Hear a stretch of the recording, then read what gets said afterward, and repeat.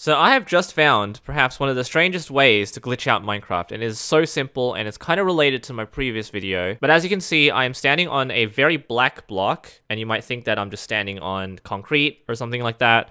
I'm gonna grab the block. It is in fact a grass block, and the grass block is entirely black. Not only that, if I open my inventory, my entire inventory is also black. And every 2D texture, like the spruce door, birch door, what's this? They're all doors. I can't tell.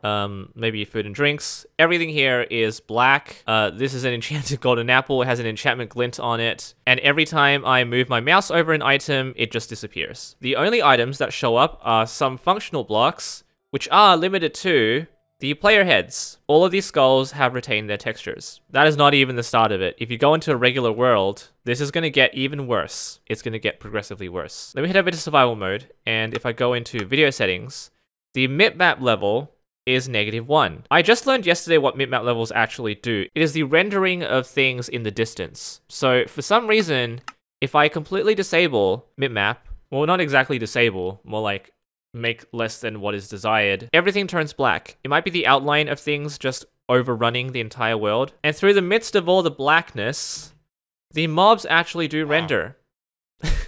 Every mob will render here. Let's just get... No, you don't get to blow me up. I'm sorry.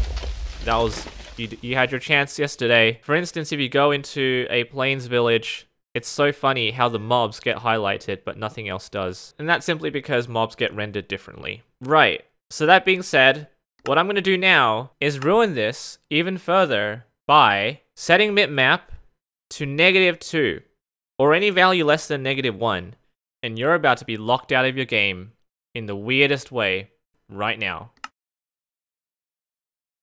It is stuck in a reloading loop, and it never gets out of it.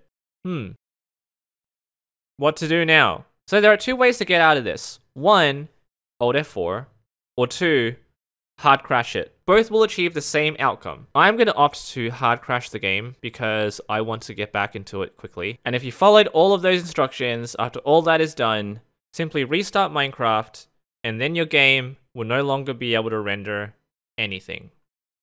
And you can't play it. Can't play the game. Just try clicking on anything.